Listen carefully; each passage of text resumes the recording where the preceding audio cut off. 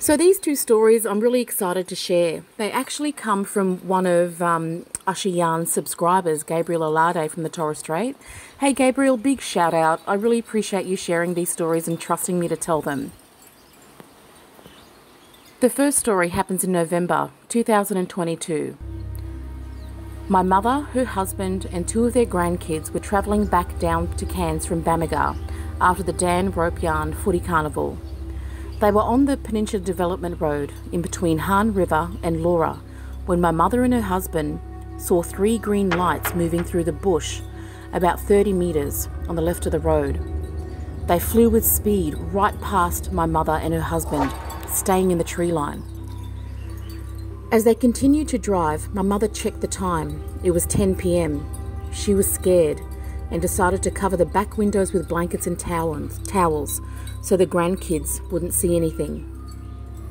A few minutes later, her husband said to her, "Don't look up." But she looked up ahead, and they saw two of the green glowing lights, which looked to be just floating, staying still in the tree line, to their left, about 20 metres into the scrub. They saw another green glowing light on the right side of the road, which was about 10 metres in from the road line. As they drove past, they were both scared and shaking. They focused on the single closer light as they passed.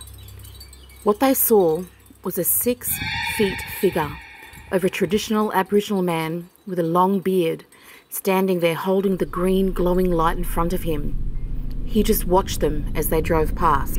They continued on the road for a bit and eventually came to Laura, where they ended up staying the night because they were too frightened to continue driving through the night. The second incident happened in 2021. Me and two other mates from Cairns were driving north to the community of Arakoon on the Peninsula Development Road. A few kilometres out of the small town of Cowan, the time was about 1 to 2 a.m.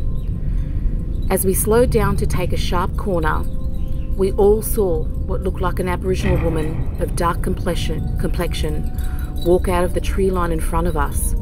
She was wearing all white. She didn't seem to see us or even acknowledge us. She wasn't transparent. She looked solid like a real person would. She came within a few centimetres from the back passenger window, which one of my mates was sitting in. He jumped over to the other side of the back seat, yelling. We later heard that a woman went missing from the Cowan area months earlier.